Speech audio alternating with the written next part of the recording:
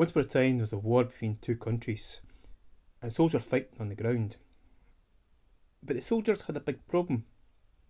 When they went to attack the enemy's trenches, they were shot at by enemy soldiers who were hiding in the trenches. It was difficult for the soldiers to advance and win the war. So the soldiers thought of a new idea.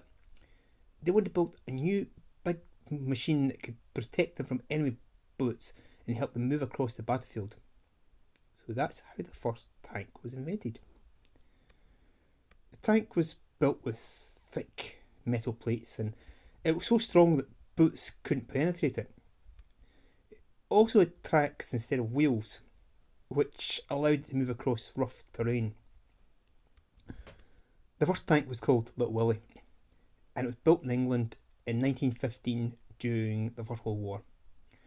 Although Little Willie was never used in combat, it was an important milestone in the development of tanks.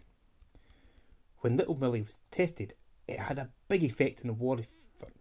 The soldiers inside the tank were safe from enemy bullets, and they could move across the battlefield without being stopped. The tank helped the soldiers to win battles and eventually win the war. The success of Little Willie led to the creation of many other tanks, which were used in combat during the First War and later in wars around the world. They are named after animals like panther or tiger, or even after famous generals like Patton. So that's the story of the first tank, Little Willie. Although it's never used in combat, it was an important milestone in the development of tanks. It was built to protect soldiers in battle and had a big effect on the war effort.